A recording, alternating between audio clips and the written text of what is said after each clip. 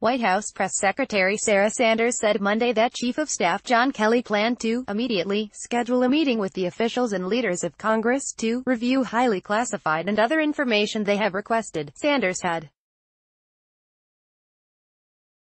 said earlier that Deputy Attorney General Rod Rosenstein, FBI Director Christopher Wray and Director of National Intelligence Dan Coats were expected to gather at the White House on Monday afternoon for a discussion aimed at addressing congressional requests. Rosenstein, Wray and several other officials were spotted leaving the White House just before 4 p.m. Eastern Time after over an hour inside. The Justice Department did not comment on the meeting or details of the agreement. While Sanders and a source familiar with the meeting said it had been scheduled before a weekend of tweets from President Donald Trump, it took on a heightened public focus Monday afternoon. On Sunday, Trump demanded via tweet the Justice Department look into whether or not the FBI, DOJ infiltrated or surveilled the Trump campaign for political purposes. His tweets prompted the Justice Department to ask its Inspector General to expand its ongoing probe into the surveillance of former Trump campaign aide Carter Page to include a review of whether the FBI was politically motivated in its investigation of Russian meddling in the 2016 U.S. election. Justice Department spokeswoman Sarah Isgur Flores said in a statement Sunday, if anyone did infiltrate or surveil participants in a presidential campaign for inappropriate purposes, we need to know about it and take appropriate action, Rosenstein said in the statement.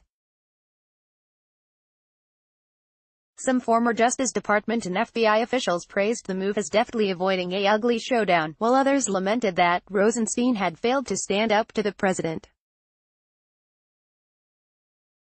But tapping Inspector General Michael Horowitz to examine the issue appeared to de-escalate the controversy, at least for now. Vice President Mike Pence praised the decision during an interview with Fox News set to air later Monday. The president, I think, is grateful that the Department of Justice is going to have the Inspector General look into it and determine and ensure that there was no surveillance done for political purposes against our campaign, Pence said. How House Intelligence Chairman Devin Nunes and other Republicans on Capitol Hill handle the apparent agreement for another classified briefing remains to be seen. Nunes said Sunday that he would refuse to meet with a Justice Department unless he was able to review documents related to the confidential FBI source. Rep.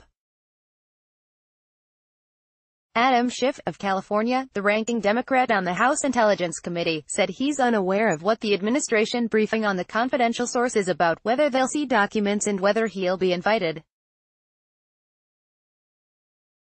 He's concerned that the Justice Department may have capitulated, despite its concerns that revealing the information could put lives at risk.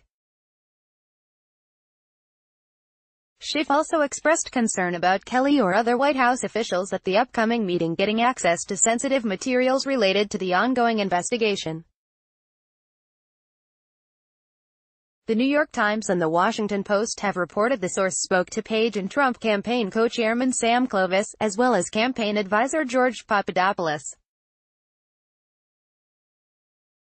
Clovis' attorney, Victoria Toensing, told CNN on Monday that the source had reached out to Clovis but her client didn't know this guy from Adam. Russia didn't even come up, Toensing added, saying the meeting was about China and took place around the end of August or early September 2016. Page tweeted what he indicated was an email from the source in July 2017, describing their interactions as cordial, but CNN has not independently confirmed the email's authenticity.